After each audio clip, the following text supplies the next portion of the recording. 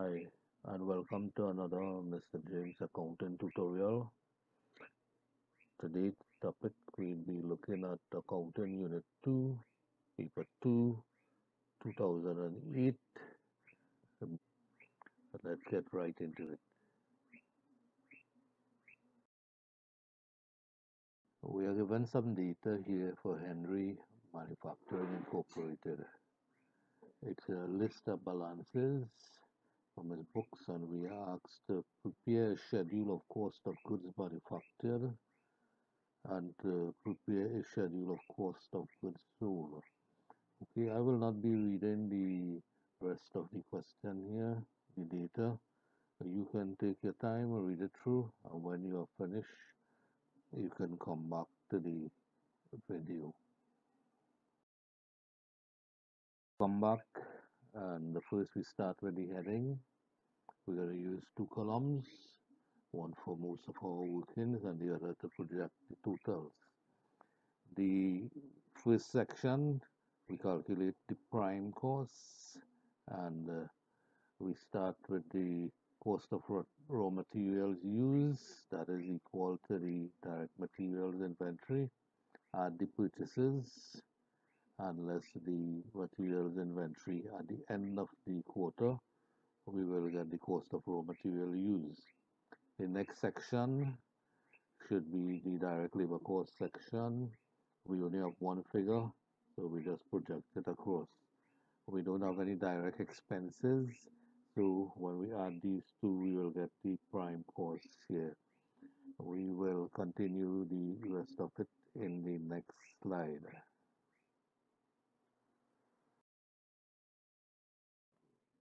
So we start with the factory overheads, and we list all of them in this column here. The indirect materials, any indirect costs, in fact, manufacturing labor, the property tariff, taxes on the manufacturing plant building, depreciation in manufacturing equipment. So these overheads here must be for the factory. Okay, mill, miscellaneous plant overhead, plant utilities. So we add all of them across down and we put the projected total across. This total now will be added to the prime cost from the previous slide, and we'll get total manufacturing costs of 2,884,350. And to that we make the work in progress adjustment. We add the balance at 1st of January minus the balance at the end of the quarter, and we'll get the cost of goods manufactured. Okay, so we move on to the next part.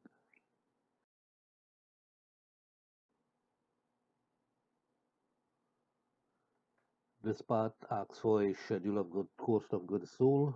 Notice we are calling it by the same thing or the same name that they are calling it for the quarter ended 31st of March.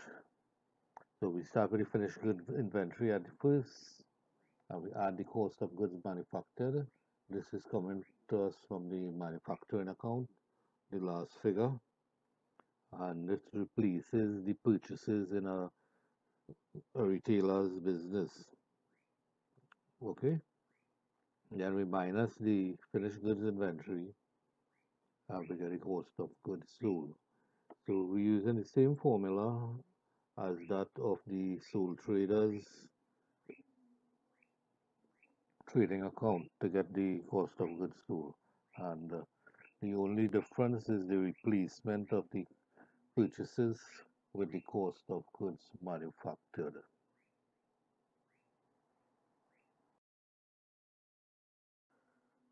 Part C continues with Henry Manufacturing. Let's see, we are given some data. Let's see what they require.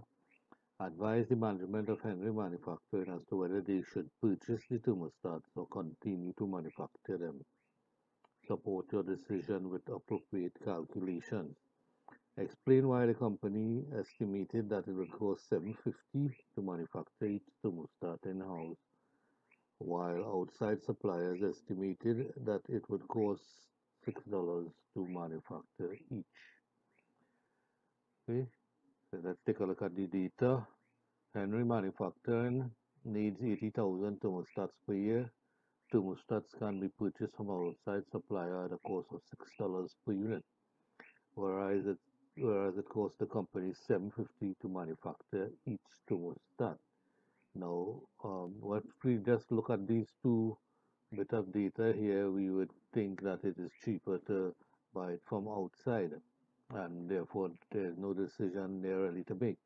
But there's a thing we call relevant costs, and not all the costs, manufacturing costs, are relevant. Okay, so let's read it through again. The cost of manufacturing the thermostats are presented below. We have the direct materials, direct labor, variable overhead, the three elements of course. Then we have the fixed costs, and we get a total of 600,000. So 600,000 divided by 80,000 units is 750 per unit. Okay. We have some additional information. Discontinuing the manufacture of the thermostat will eliminate the cost of all the direct materials, all the direct labor, 60% of the variable manufacturing overhead, and 9,200 of the fixed manufacturing overhead. So these are the items that would change. Okay, now this here is the cost of manufacturing. This is already taken place. Okay, and the fixed cost would be a sunk cost. This is not the relevant cost at all. This is the manufacturing cost.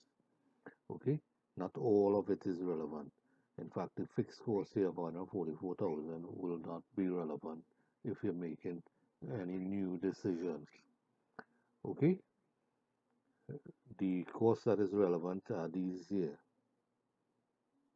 So the relevant costs of is what we have to consider, and let's see what it looks like in the next slide. A table showing the relevant costs, making and buying in this column here, right? If we decide we are going to make it, the cost to consider would be the variable cost only. The fixed costs would appear in both columns, and therefore it's not relevant to the decision. It would not help you in making a decision, right? The purchase price, you wouldn't have to pay that if you're going to make it, but all of the direct costs would be relevant to making it. If you're going to buy it, we are told that 40% of the costs you would have to pay if you discontinue operations or if you discontinue manufacturing it. So that 40% would be uh, a cost saving if you buy it. Similarly, with the 9,200, you wouldn't have to pay this if you discontinue manufacturing. So that's another cost saving. And this is the purchase price. Then when you consider it, you get 403,600. Okay, so when we compare that with the cost of manufacturing, the relevant cost of manufacturing that is, we will notice that it is cheaper to buy the product.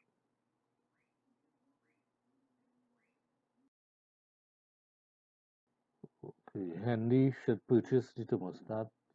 It would cost $52,400 less. Okay, now the reason the outside suppliers can charge $6 or a lower price is because the outside suppliers are treating the 80,000 units as a special order. They are not including their fixed costs as part of their unit cost. The fixed cost is already covered by their normal production.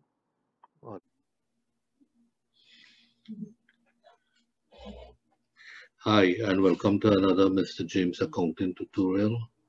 Today we are going to talk about accounting unit 2, 2008 paper 2, module 2. And we have before us here Wickham Associate Manufacturers of Precision Parts and Marcella Power, the Prime Plant Minister, has provided us with some information here. You would read it on your time. I have already read it.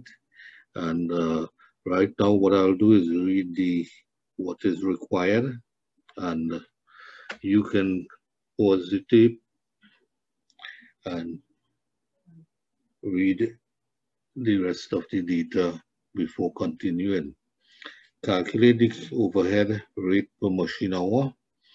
2. Assuming that Marcella uses the traditional job order costing system, calculate the total cost of the proposed job. 3. Calculate the activity cost driver rate for each of the 4 activities: machining, setup, engineering, and inspecting.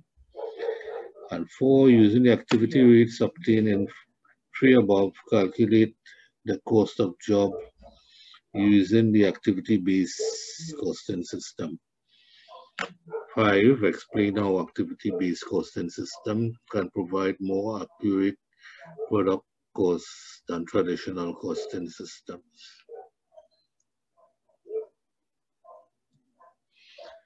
First, the overhead rate per machine hour. The overhead rate per machine hour can be calculated by dividing the total overheads by the total machine hours. And that would be 1,800,000 divided by 200,000, and it's equal to $9 per machine hour. Part 2 requires the total cost of the job using job costing or traditional costing. So we have the direct materials, which is traceable, 60,000. Direct labor, 24,000. That too is traceable. And the overheads, non-traceable, we will allocate that using, or rather a portion that using the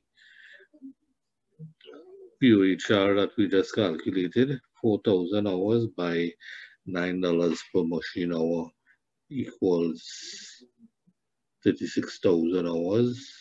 Sorry, $36,000. And then we add it up together, we get a total cost being 76,000 for the job. Next, we have the activity rates, part 3. To get an activity rate, we divide the expected overhead costs for the activity divided by the activity capacity or the number of cost drivers for that activity. Machining is 880,000, the expected overhead costs, and we divide it by 200,000 machine hours, and we get $4.40 per machine hour. Then we have setup equipment, 120,000 expected overhead divided by 300 setups give us $400 per setup. Then engineering, 440,000 divided by 20,000 equals $22 per engineering hour. And inspecting, 360,000 divided by 12,000 inspection give us $30 per inspection. Now we can take the activity rates and use it to determine the job cost using ABC costing. Part 4 requires the job cost using ABC.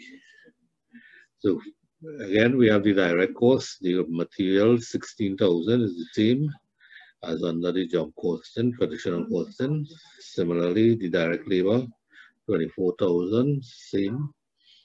And then we have the machining, the first activity, The activity rate we just calculated $4.40 by 4,000 hours give us 17,600. Then set up by 400 give us $400. Engineering $22 by 20 hours give us 440, and inspecting $30 by $2 give us 60. And when we add them together, we get 58,500. And this, of course, can be compared with the job costing of $76,000 that we got just now. And we notice how much more efficient the activity-based costing is in apportioning the costs to the jobs. How ABC provides more accurate costs? By charging to the product or services only those costs of activities used in its production. And traditional costing charges the total cost of production, whether the activity is used or not in production. Okay, so that brings us to the end of part A. We move to part B, and part B is dealing with service costs. And it asks us to calculate the budgeted overhead rate for each department for March 2008, and compute the cost of total charges to Ms. Gardner if she spent the entire month in the facility, 8 marks. So we have here a general hospital using an indirect cost job costing system for all patients. So it's using job costing to allocate the cost of the services. And we have 3 departments: critical care, special care, and general care. And the overhead or the costs for the month of March 2008 are presented below. $3,720,000 for nursing care costs, special care $2,466,000, general care $1,920,000, and the number of days here. Okay, our patient Roxy Gardner spent 8 days in critical care and 12 days in special care during March 2008. The remainder of the 31-day month was spent in a general care area. Okay, so she used all 3 departments. Right, so first we will calculate the budgeted overhead rate for each department. So they're using departmental rates instead of our plant-wide rate. Budgeted OAR for each department. We take the critical care, the total cost, and we divide it by the number of days. We get 3,720,000 divided by 7,500 days equal 496 per nursing day. Then we have the special care, 2,466,000 divided by 60,000 gives us $411 per nursing day. And general care, 1,920,000 divided by 12,000 gives us $160 per nursing day. Now they're going to use these rates here to calculate the bill for Ms. Gardner. Total to Ms. Gardner: critical care 496 by 8 days will give us 3968. Special care 411 by 12 days give us 4932. And general care 160 by 11 days give us 1760. And the total charges would be $10,660. That brings us to the end of this presentation. If you find it helpful, please give it. Hi, I am Mr. James and welcome to another Mr. James Accounting tutorial. Today we are going to look at Keep Accounting Unit 2, 2008, Paper 2, Module 3. We have some data here for Cavalcade Incorporated, and it's a fairly long-winded thing, so I wouldn't be reading it on the video. You will take your time and you will read it over, and when you have done, you can come back to the video and look at the present. Welcome back, and let's see what they require of us. We are required to prepare the following schedules for the month of January, February, and March. A cash collection schedule, a purchases budget, cash disbursement schedule for purchases, and a cash disbursement schedule for expenses.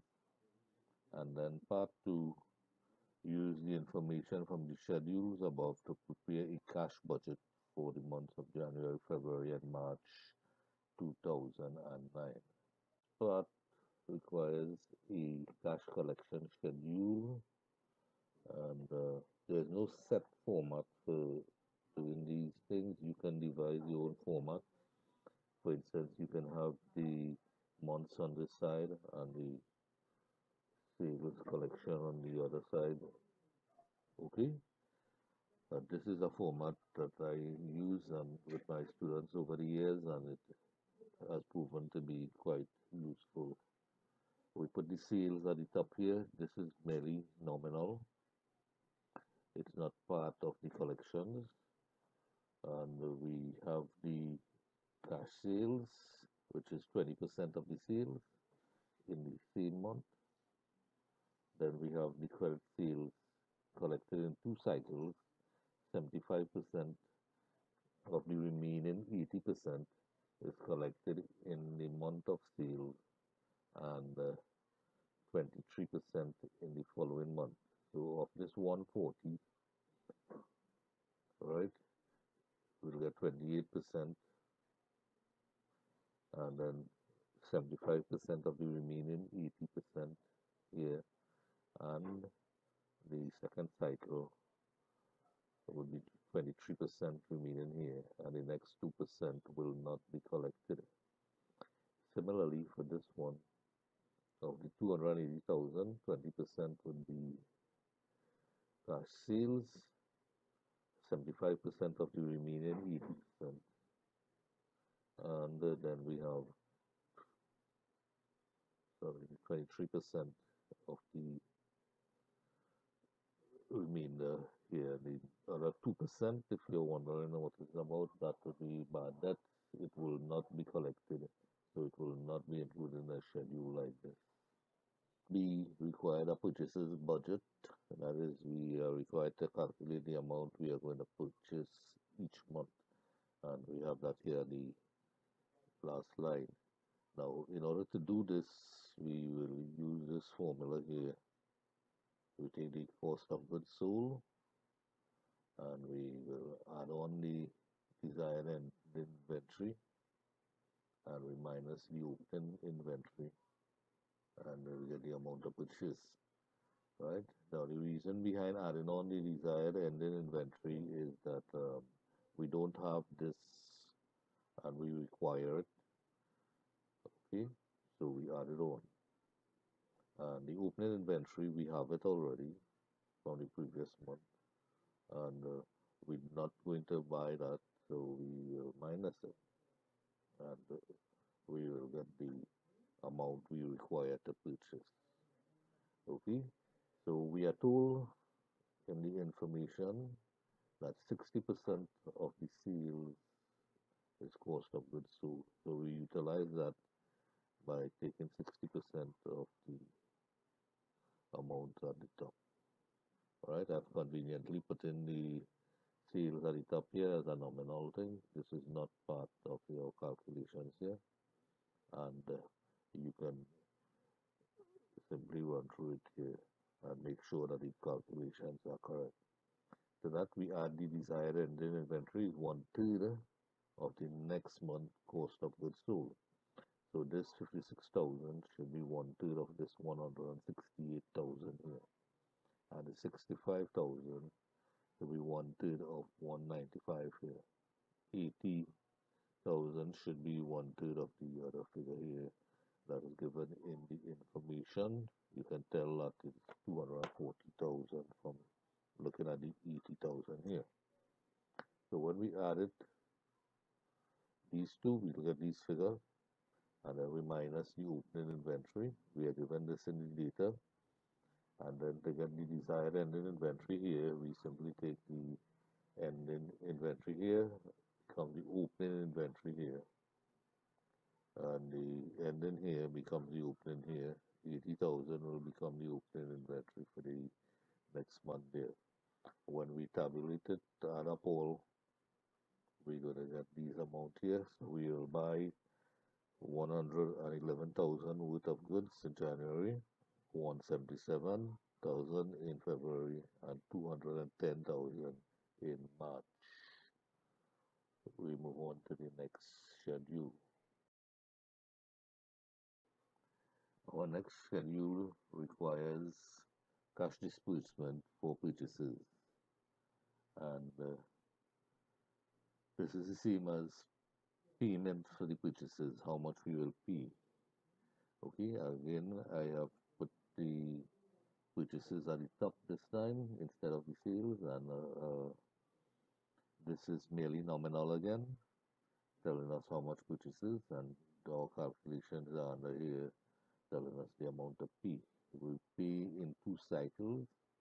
We pay 60% in the month that it is purchased, and the next 40% is paid in the month after.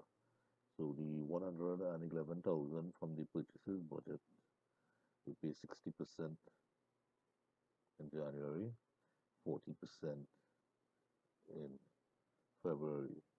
And for the February purchases of 177,000, we will pay 60% in February and 40% in March. And for March, we will pay 60% and the other 40% will be outstanding in April to pay. At the beginning of April, that is. Okay, let's move on.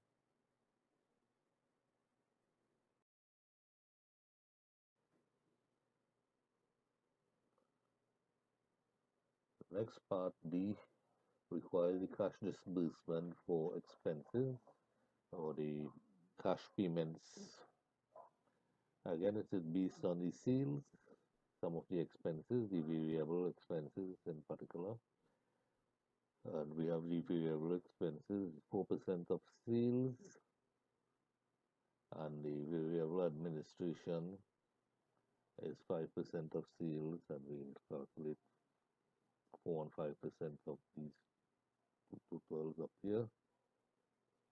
The fixed expenses is given in the data. We just need to add them up.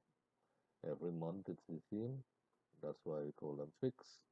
And we add them up and we'll get 55,050. Then we add up all three and we get the total expenses for the month. Okay.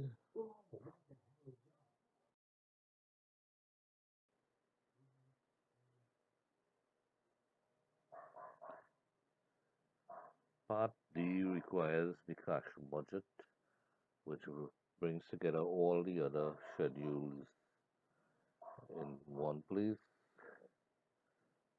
and sometimes it is called the master budget.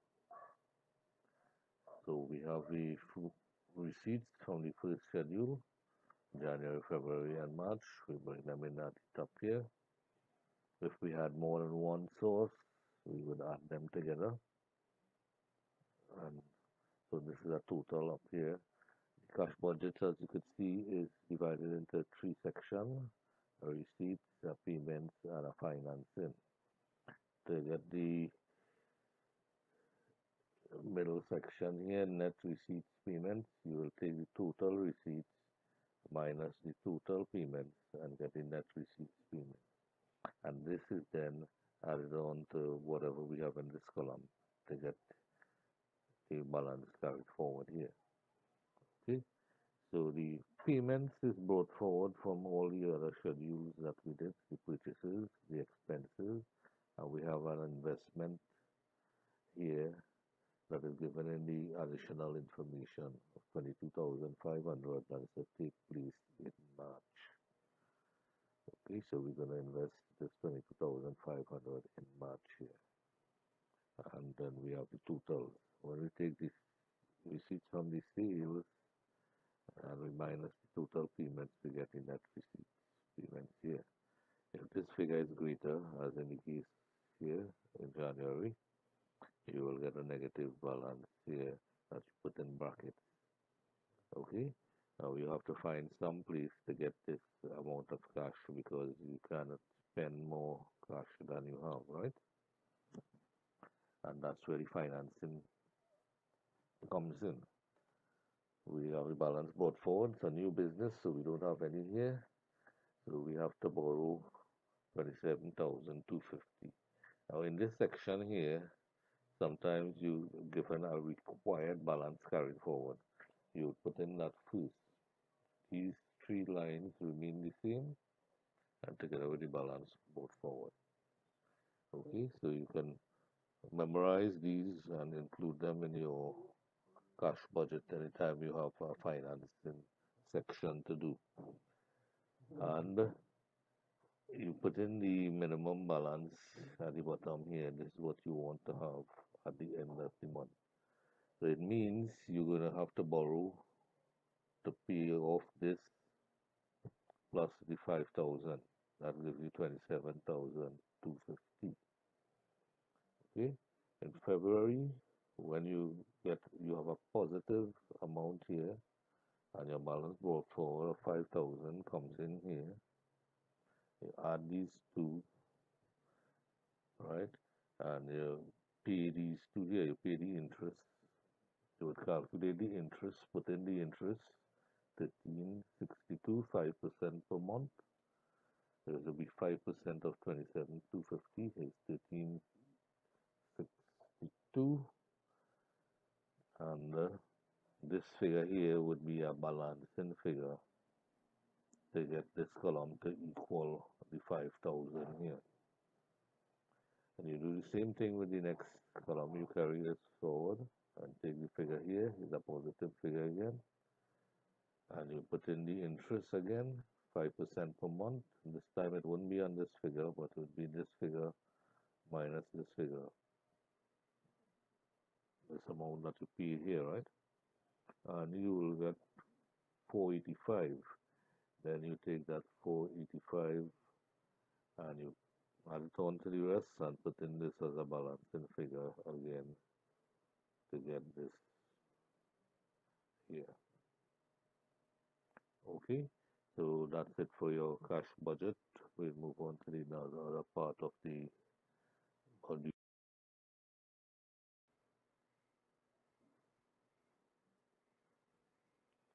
This part requires analysis of capital budgeting or capital budgeting analysis. Greggs Incorporated is considering an investment in a new product line. So let's see what they require us to do.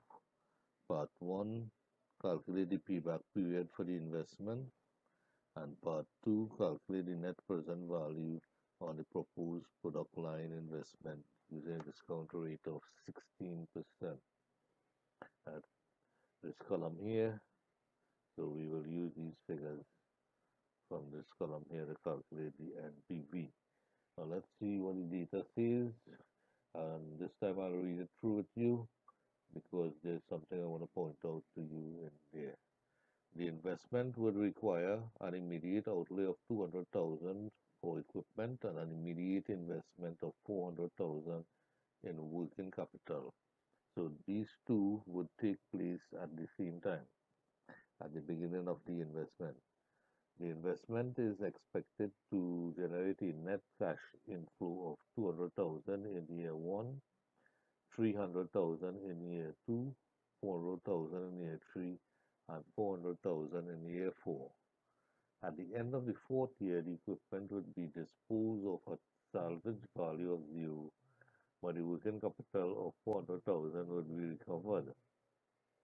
Okay, now they didn't tell us whether this working capital of 400,000 is the same 400,000 that you have here in year four, right?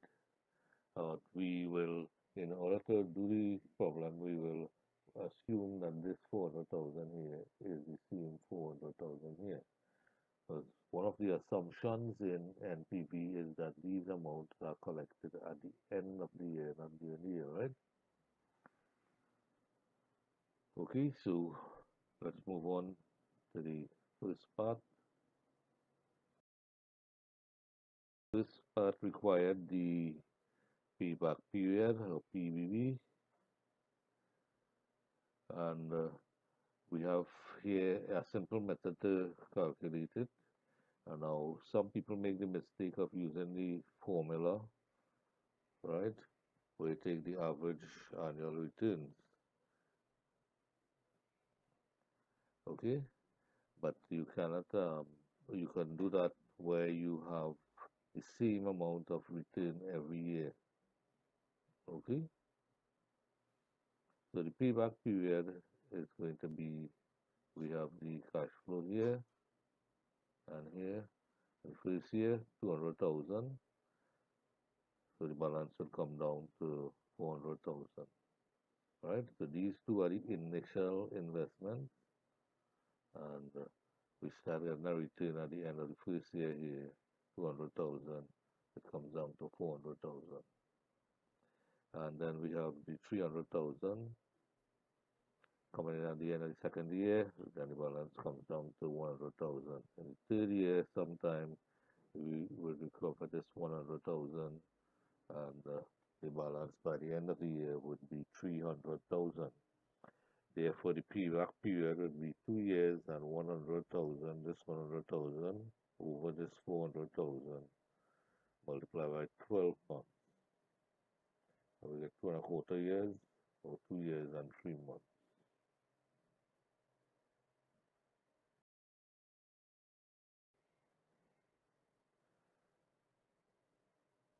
The net present value, we can lay it out in columns like these again.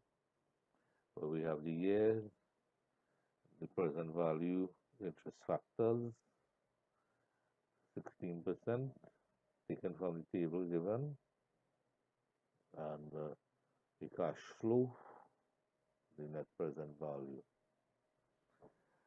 Okay, so the we multiply the PVIF by the cash flow and we get the present value. And this case in the year zero, or the initial investment taking place at the beginning of the first year, would the present value would be 1, and we multiply it then and get back the same amount. Present value 8621 multiply by 200,000, we get 172,420, and we multiply the second year, third year, fourth year, and then we add these, all come down. So we add these and we minus those, and we get a net present value of 272,580. Okay, and that brings us to the end of our module. Trust that it was helpful to you. If it was, you can give it a thumbs up. If not, you can give it a thumbs down. And I look forward to seeing you in the next video.